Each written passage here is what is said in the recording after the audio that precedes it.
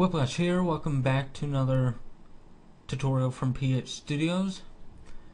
This is part of the XNA basic training series that will cover vectors, and it's going to be a short tutorial because I will not cover every single detail about vectors, but I'll just only cover what they are, what do they look like when you try to write them down on paper to get an understanding for a program, and some cool tips that might help you in the long run for some types of games that you might want to create, like a space shooter, which is complete games number 2. Alright, so now let's look at a graphical view of a vector. But first let's define a vector. A vector is a quantity that can be broken down into components. As you can see along this arrow, we have a vector called V, and we usually designate a vector with a arrow above it. And that V is broken down into two components, X and Y. That is for a vector 2. A vector 3 will have X, Y, and Z. So this is in a normal mathematic XY system. Let's look at it in the XNA system, or more importantly, the DirectX system. So the positive X goes to the right like normal, but the positive Y goes down. So a positive vector with the positive X and positive Y will follow along this arrow.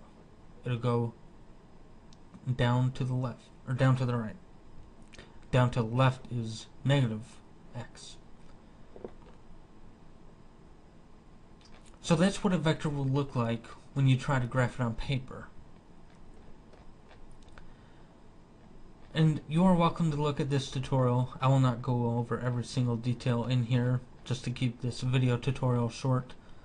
I will provide a link to this in the posting on my site, or if you are watching this on YouTube, it'll be in the YouTube description.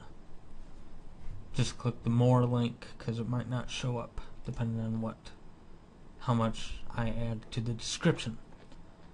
And I go into all the math and how to graphically combine vectors and all that stuff. And let's see if there's anything else I need to discuss. Dot product, we'll go into that in a later tutorial. Cross product, same thing. Fourth dimension, yeah, you can read up about that. Alright, XNA. So I'm going to go into the coding, but this is just will give you a list of the important methods, not all, but the important methods available to the class and the object itself. Same with vector 3. Alright, so now let's go into the coding, and let's create a new project. XNA Game Studio 30.0, Windows Game 30.0. Let's call it Vector Tutorial. And once that loads, we'll start beginning the vector. And while that loads, let's look at the website. Go to the XNA Games 2 Space Shooter. I'll go to the main website and show you how to do that. You go to phstudios.com, and on the far right you will see content list with the XNA Complete Games 2 Space Shooter. You click that and it'll show you a video. Alright, I'm going to show you what you can do, what cool things you can do with a vector and its operations. Okay, that was a little too far. Okay. Pause it. Alright. So you see here we have two enemies and the player, which you control. The enemies just move towards you and fire towards you. So if we go back forward one frame, you'll notice that this enemy is looking at the player, looking at you, and also firing at you. And it will fire along that same angle whether you move your ship or not. So how do we calculate that? Well, we already know the ship's angle, so we don't need to worry about that. But if you didn't, and this is how you get the ship's angle in the first place, we need to do some vector operations. So I'm going to create a few vector2 objects. The first will be an enemy position. The second, that's vector2, will be player position. The third one will be bullet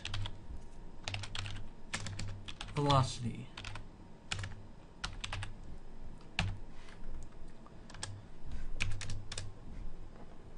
Alright. Let's add a bullet position as well. Alright. So we have a few vector 2s, and your coding won't look like this. You will actually go into object-oriented programming and actually create an enemy object, a player object, and a bullet object. Okay.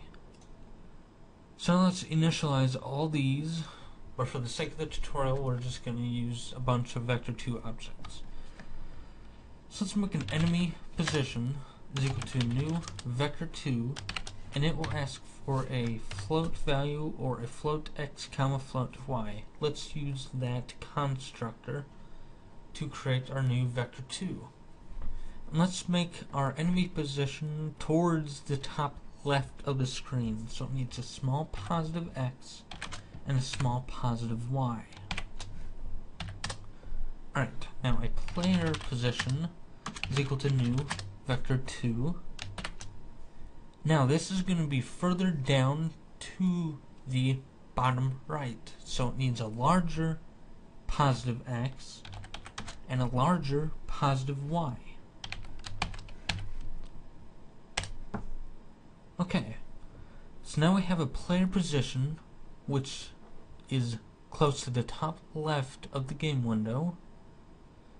No, the enemy position is on the top left of the game window, and the player position is towards the bottom right.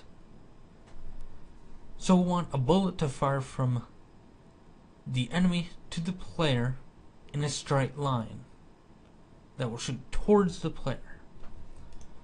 So in order to do that, we need to do vector operations, which will just create a vector. I removed the vector tutorial. It will create a vector between two other vectors. So that's kind of confusing, but I'll walk you through it. A bullet position needs to be equal to the enemy position because the enemy is going to fire it. And the bullet velocity